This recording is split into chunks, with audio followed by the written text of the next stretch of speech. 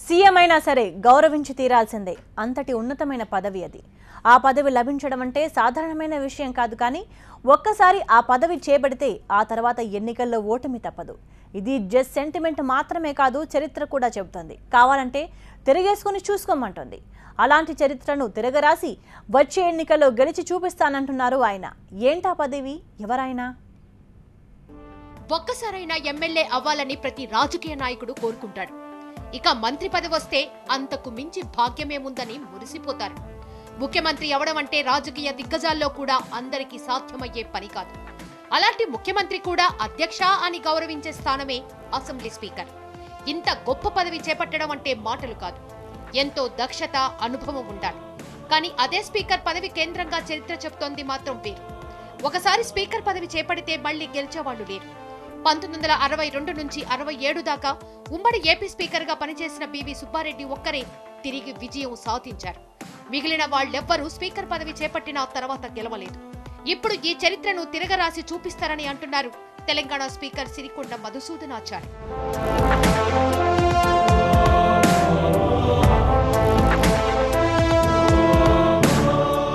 ఒక్కసారి స్పీకర్ గా పనిచేస్తే చాలు, ఆ తర్వాత మళ్లీ ఎన్నికల్లో గెలవలేరు అంటున్న చెత్త రికార్డును బ్రేక్ చేసి కొత్త చరిత్రను తిరగరాస్తానంటున్నారు తెలంగాణ స్పీకర్.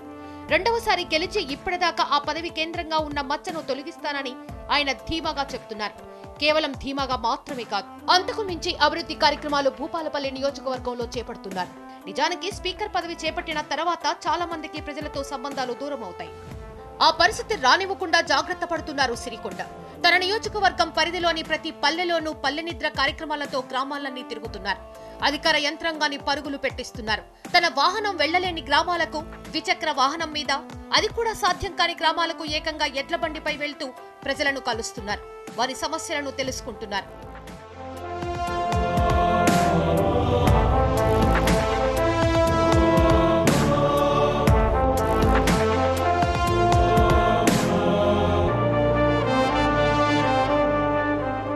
వచ్చే ఎన్నికల్లో భూపాలపల్లి నుంచి గెలిచి స్పీకర్ పదవి చేపట్టిన వాళ్లు రెండోసారి గెలవలేరు అన్న చరిత్రను తిరగరాయడం మాత్రమే కాదు, ప్రత్యర్థికి డిపాజిట్ కూడా దక్కనివ్వనన్న ధీమాను తెలంగాణ స్పీకర్ ప్రదర్శిస్తున్నారు. 65 ఏళ్ల వయసులో పల్లెలను చుట్టేస్తున్న సిరికొండ మధుసూదన చారీ కొత్త చరిత్ర సృష్టిస్తున్నారు.